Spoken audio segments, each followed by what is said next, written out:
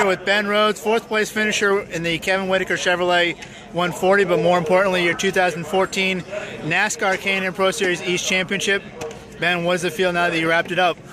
Big relief. I was tired of worrying about those points. I'm ready to just go to Dover and just race. It's finally here, and I'm glad that it's just all over and we can go there and focus on the win. We tried doing that here, but just couldn't get ourselves in the right position. I made a mistake early on, and feel really bad about that. It took us out of the position to win, but either way, we had a great race tonight. I learned a lot, and just ready that it's all over and excited for Dover. 5 wins, 6 poles, and a championship.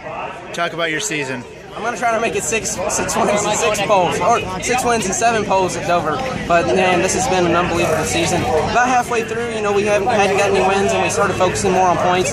This has been one of the first races where I really tried going for the win, and that's where I messed up. I got too aggressive there and got penalized, and I'm glad we can come back and get us a good finish, though.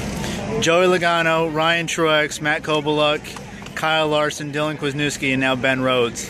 What does it feel like to you to be a part of that list? Hasn't sunk in yet, I can tell you that. I know the victory lane celebrations were cool, but as a driver, I'm always focused on the race that just happened and then try to focus on the next. And with that being said, it hasn't sunk in, and I'm still